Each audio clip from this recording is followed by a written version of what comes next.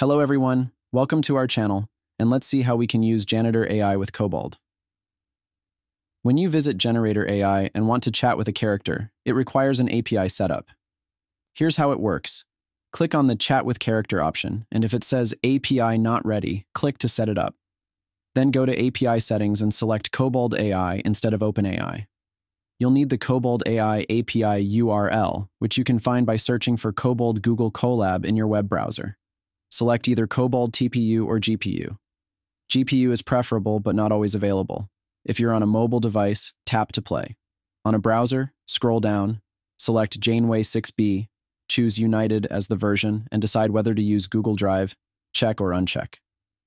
Click Run Anyway, and it will take some time, typically 15-20 minutes on TPU and less on GPU. Once it's completed, copy the API from the GPU output and paste it into Janitor AI. Save the settings and you can now chat for free. If you encounter any errors regarding character limits, adjust the token amount and generation settings. This process allows you to effectively use Janitor AI with Kobold. I hope this video was helpful. Make sure to hit the like button and also subscribe to our channel for more helpful videos.